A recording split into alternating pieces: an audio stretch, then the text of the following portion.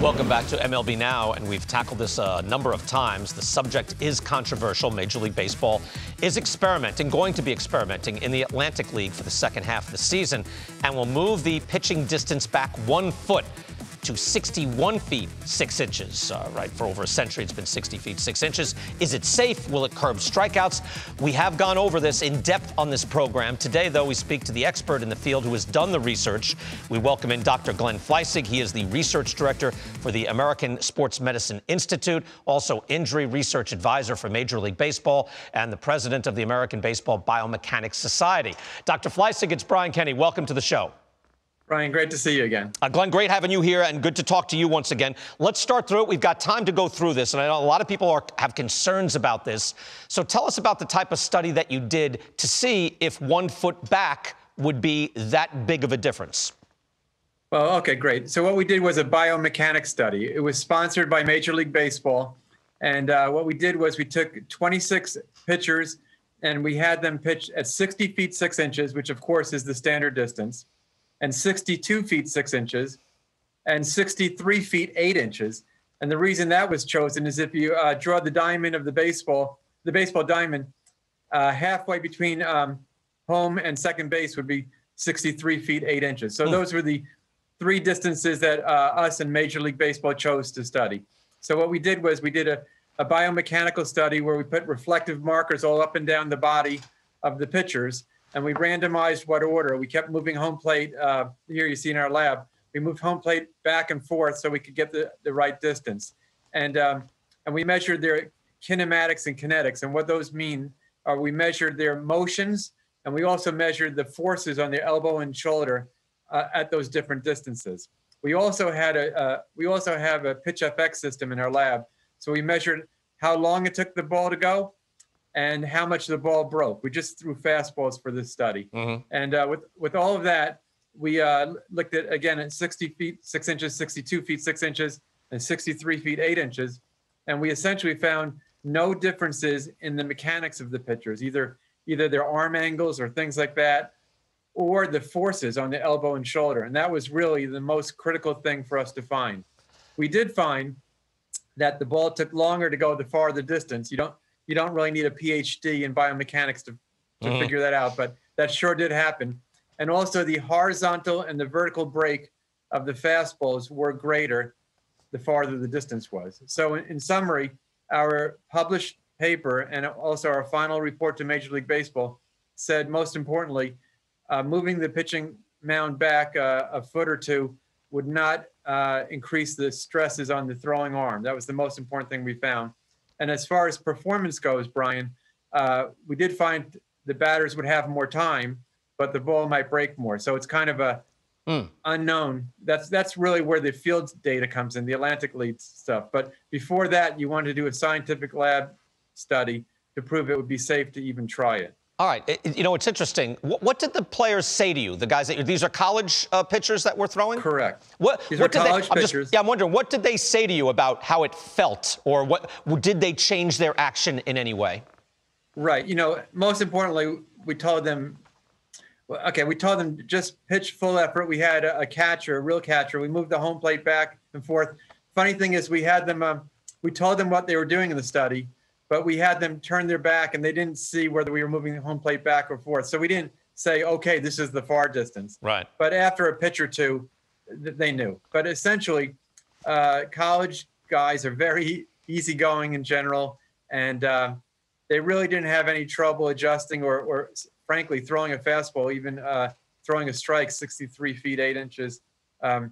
They seem to be okay with it. Wow. You know, we checked out what a foot looks like, a difference. We were in Studio 42 for MLB Tonight after this announcement was made. We had Al Leiter out there and Dan Plesac. Those guys, pitched in the major leagues, both of them combined for about 30 years. What surprised me was how close it was. So you're saying what you found as well, and I've been telling people this, a foot seems like, I don't know if a pitcher would even notice it, but you're saying right. A pitcher doesn't even have to think of giving it a little more loft or a little more height so it comes down. There's even at 63 feet, 8 inches? Correct. Now, let me tell you, before we did this study, we actually did a study on youth baseball where we had them throw 46 feet, which is like the little league distance, 54 feet and 60 feet 6 inches. And in that case, it made a big difference to the kids. And the reason we did that, as you know, kids, when they get to 12 or 13 years old, at some point they're throwing it on the small field. The next thing they know, they show up next year and they're on the big field. So we did a study of that. And there, as the kids moved back, their velocity didn't change, but their mechanics and their forces on their shoulder in particular changed. So if you start messing around with changing the distance by like 10 feet, like we did in that kids experiment, then things happen. But changing it by a foot or two didn't seem to change the pitcher's biomechanics at all. Glenn, what do you think the impact on velocity will be at the major league level? I don't think it'll affect velocity. I think it will affect batter's reaction time. Again, simple physics, if you're throwing it at 95 miles per hour, a certain distance, and now you're throwing it 1 foot farther, the batter, of course, has a fraction of a second more. So I don't think it'll change the radar gun, but behind the scenes, it'll actually change the amount of reaction time the batters have. Or the effective velocity, the perceived velocity. There's different ways of the way it will come through. You also mentioned that the action of the pitches, right? The break, either way they're dropped, that might be a little more severe because that's what pitchers have wicked action now on their pitches. Correct. What do you think that will do? Correct. And in our study, to keep it streamlined, we only did fastballs. And so the fastballs had more horizontal and vertical break. And certainly the breaking pitches, the curveballs, et cetera, would have more horizontal and vertical break as well as you move farther back. So in my guess, Brian, is that if I were a pitcher and the distance was moving farther back, I would have a higher percentage of breaking pitches thrown and less of fastballs, because the breaking pitches would break more at the farther distance, and the fastballs the batters would have a little more time. So I think we might see a shift in the approach of the batters and of the pitchers and the teams, but biomechanically, I don't think it's dangerous. That's it. That's the trend that's happening now, as it turns out. Anyway, I would ask you this: what would you say? Because this is what I hear all the time, that concern about injuries, that it's max velocity, max effort.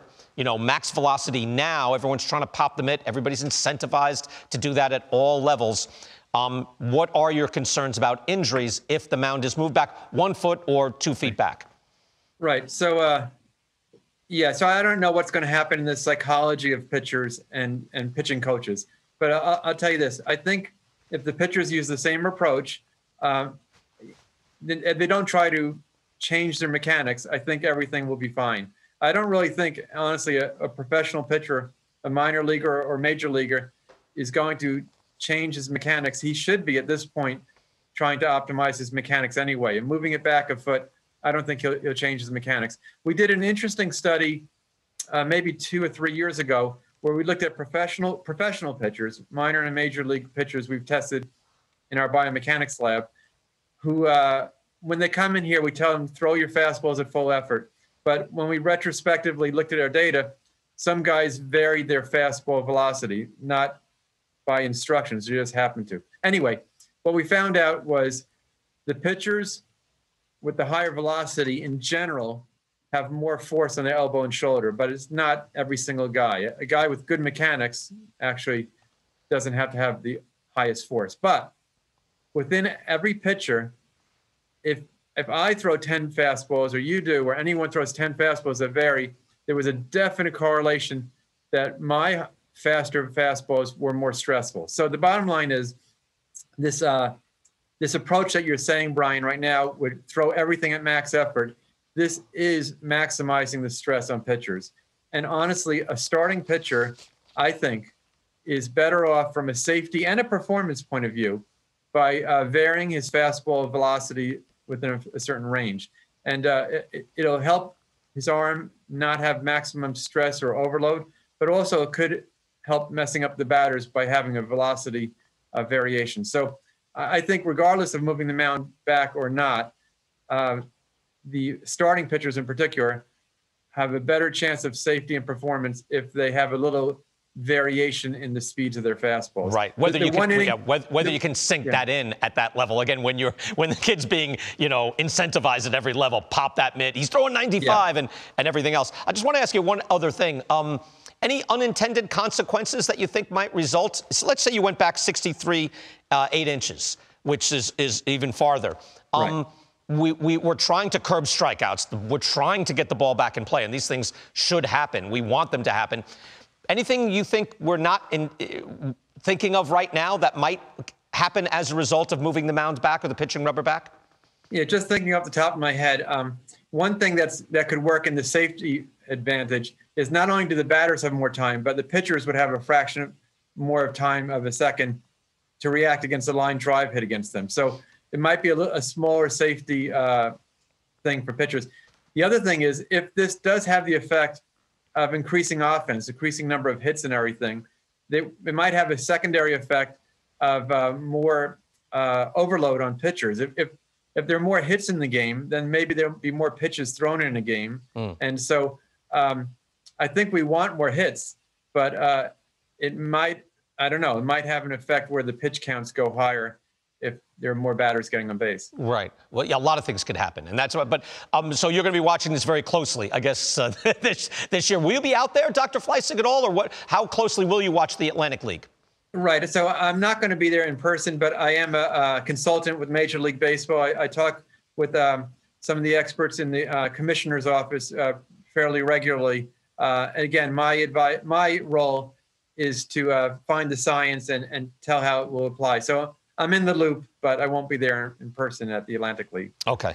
Yeah, we got to take a trip out there. We come out sometime. We'll get a hot dog. We can just watch, and sometimes John Heyman will be there. Okay. Dano Dan, everything else. We do that. We can enjoy a game as well. And good information. I'm glad we had the time to really get into this because I know people are concerned. It sounds like, wait, you can't move the mound, even though they used to move the mound all the time. Dr. Fleisig, thank you so much. We'll do it again.